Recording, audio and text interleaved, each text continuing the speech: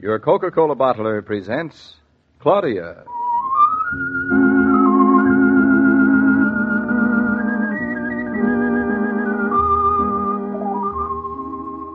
Claudia, based on the famous play and novels by Rose Franken. Brought to you transcribed Monday through Friday by your friendly neighbor who bottles Coca-Cola. Relax, and while you're listening, refresh yourself. Have a Coke.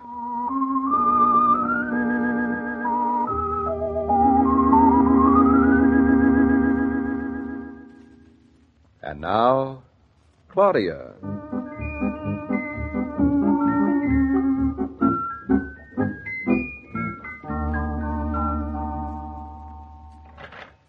Claudia! Claudia, home? Depends. Who is it? Norton here. Norton who? Just plain old Norton. Nope, not interested in just plain Nortons tonight, thank you. You interested in Norton the architect? Nope. Interested in Norton the farmer? Nope. Interested in Norton the husband? Reasonably. Come on in, we'll see. I just want to hang up my coat first. No, come on, I'll hang it up later. I'll hang it up now, or I'll hear about it later. House is nice and warm. Even more important, my heart is nice and warm. You don't Welcome say. home, Mr. Norton. Thank you. It was a very pleasant surprise this morning. You said you might be late. What happened? I should be late. I should No. still be in town. Well, I'm glad you're not. How come you're not? I tried to call you to tell you I'd be late, but I couldn't get you on the phone, so I had to come home. From now on, I shall keep the receiver off the hook whenever you're out. Was the phone broken? No. Well, the operator said she couldn't get you. Oh, well. Something wrong with the party line, she said. You all right? Oh, see that operator? She's been such a nuisance all day. What's been going on? Well, it's a long story. As a matter of fact, I don't even understand it myself. And maybe I can explain it to you if you'll tell me. Well, if you can, you're a lot smarter than anybody else in Eastbrook. Well, just try me. You want to see the baby first? I'll make a lap. Baby upstairs? Yep, eating his porridge and milk. Well, my lap is downstairs. It looks to me as if it is. As much as I love my son, I'll make a lap and see him after his porridge and milk. Good. Now, sit down light now. Take I it easy. always sit down light. Ugh! Oh, listen, it's not that bad. Your bones are too heavy. You have too many bones. Many too many. You know what? I think there's a lot more to me than meets the eye. Say there is. Now, tell me about the operator and the phone. Oh, yes. David, that reminds me. I finished darning every last one of your socks today. You don't say. Yes, I do say. Mm-hmm. Any sock in your drawer is ready to wear. Just help yourself. Mm-hmm. Just write at random. Pick one out. Write at anything. Mm-hmm. Now, what do I get for it? Well, if I owned a medal, I would hang it on the tip of your nose. Hang something else on, David? There. 14-carat kiss. I prefer it to a medal any day. Now, what about the telephone and the operator? Oh, yes. I was about to tell you. It reminded me of the socks thing. Well, this afternoon I was... Telephone. Must have heard us talking about it. Well, ignore it. Have the person on the other end think it's broken again? I should say not. Well, then I'll answer. No, stay put, darling. I'm nearer to it than you are. Oof. How light you are when you're not sitting on me. Why can't the telephone ring when you're not home? It hardly rang all day. Now everything good happens at once. Hello. Oh, Miss Tucker. Yes, I'm fine. What can I do for you? Sure, my phone's working. So's yours, too. Well, we're talking on them right now, so... Is that all you wanted to tell me? Thank you very much. Goodbye. Hey, who was it? Jerry Tucker? No, his sister. Oh. What did she want? She just wanted to tell me the phone wasn't broken anymore. Isn't that silly? I don't see what's so silly about it. Well, because I don't think it was honest to goodness broken in the first place. What did I do with my matches? You don't think it was broken? No. Well, maybe it didn't work a little, but it certainly wasn't broken. Well, at least ours wasn't. Maybe everybody else's on the party line was, but ours wasn't, I know. I tried to call you and couldn't. Have you got a match? That does complicate it. Here. Matter of fact, David, the telephone company even sent a man out. And it wasn't just broken a little. It was out of commission. He had more ears than I ever saw in one person. Mm-hmm. Well, exactly how many did he have? Only 2, but I mean they seemed like more. It's the way he wore them, I guess. Mm-hmm. Sounds fascinating. It was. They're sort of like an open closet door.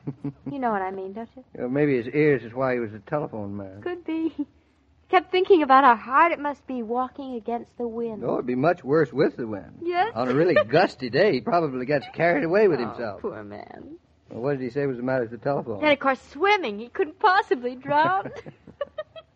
In a minute, I'm going to call the telephone It's company better than myself. water wings, Yeah. don't you think? I'm going to ask the telephone company. They don't send telephone men around with or without ears for nothing. David, they didn't know it was for nothing until they sent the ears. I mean, the man. I was sitting here darning your socks, just minding my own business, answering the telephone when it rang, making outside calls when I had to, that's all. Oh, you made outside calls, too. Certainly. So I'd certainly have been the first to notice if the phone had been broken. Yes, I dare say you would have. I called Mama. She's out. Oh. Called Mrs. Reynolds. About that recipe the other night. Oh, Remember? yeah. Called the library. What was that about? Oh, yes, about a book. A book, huh? Well, that sounds logical. Fritz called Jared. Look, darling, I don't have to hear about each and every call you made all day. This Well, isn't I was a payphone. just proving to you that our phone wasn't broken, that's all. It's just the other people's on the party line. Oh, I see. Confidentially, the telephone man and I agree they probably don't know how to use a phone properly anyway. That's the whole thing in a nutshell. You and the telephone man talked this whole thing over confidentially, did you? That's a nice way to talk about your party line relatives. He said it was fantastic to him how many people could use a phone for 20 years and still not know how to use it I correctly. can just hear him saying, it's fantastic. How many He people can did. use a phone for 20 years and not how to use it? Oh, you can't use a phone incorrectly. Nobody Evidently, you can. Well, it was used incorrectly today. Besides, what's the difference? Why such a fuss?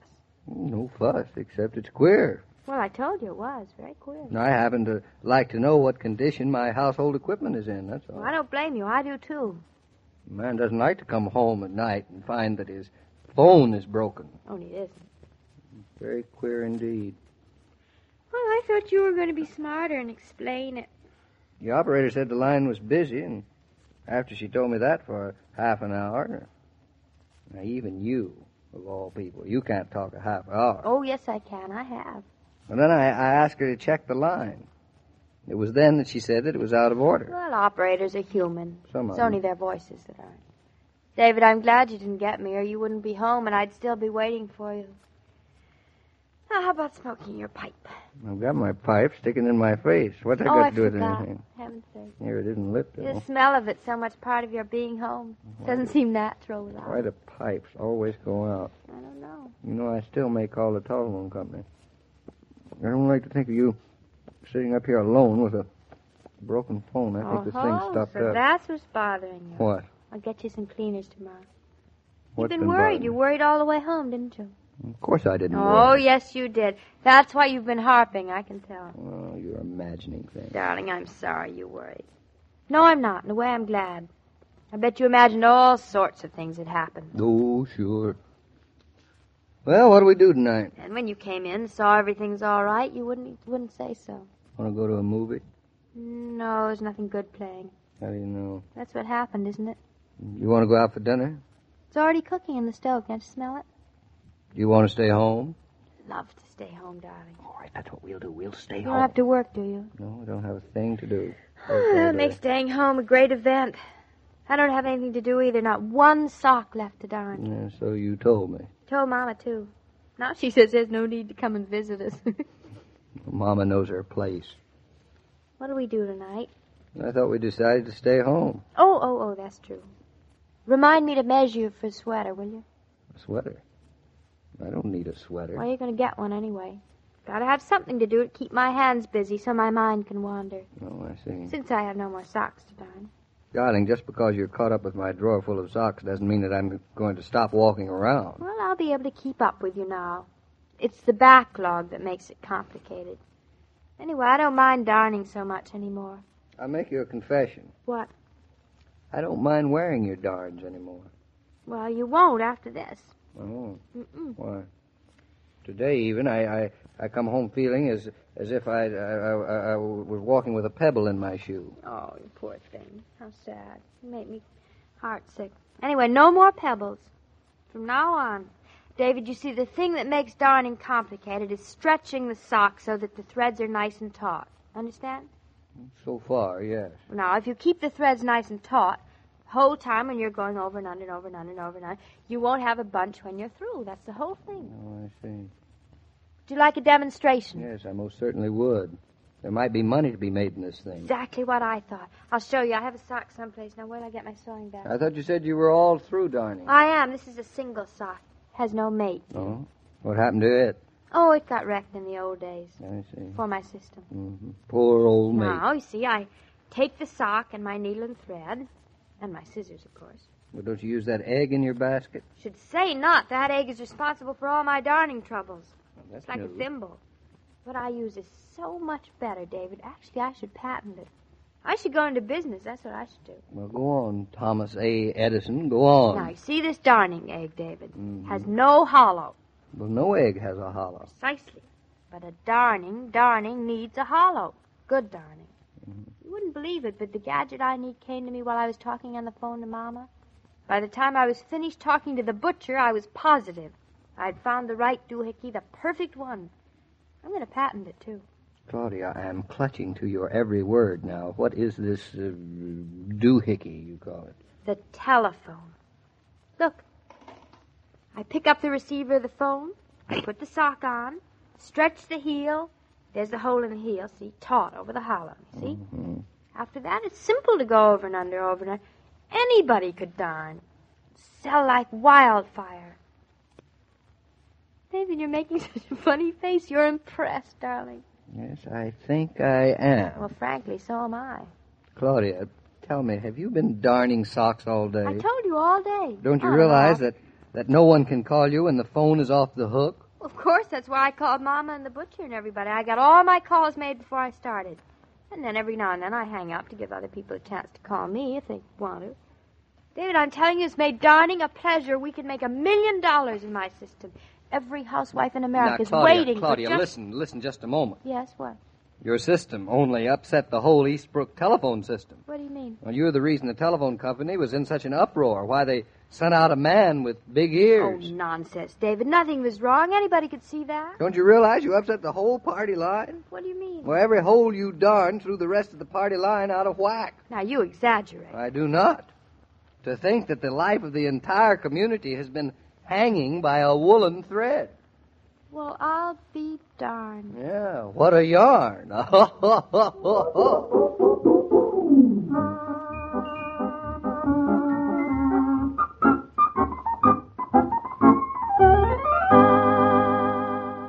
The parts of Claudia and David on this program were played by Catherine Bart and Paul Crabtree. And the entire production was supervised and directed by William Brown Maloney.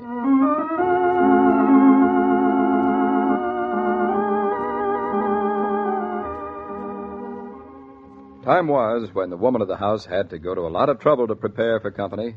But today you can be ready for callers 1, 2, 3 if you have plenty of Coke cooling in the refrigerator. Buy Coca-Cola by the case. Then you can greet all comers with a welcoming smile. Coke is welcome refreshment to everyone of any age at any time.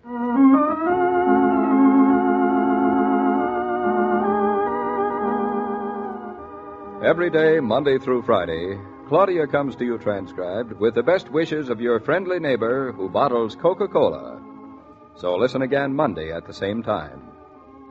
And now this is Joe King saying au revoir.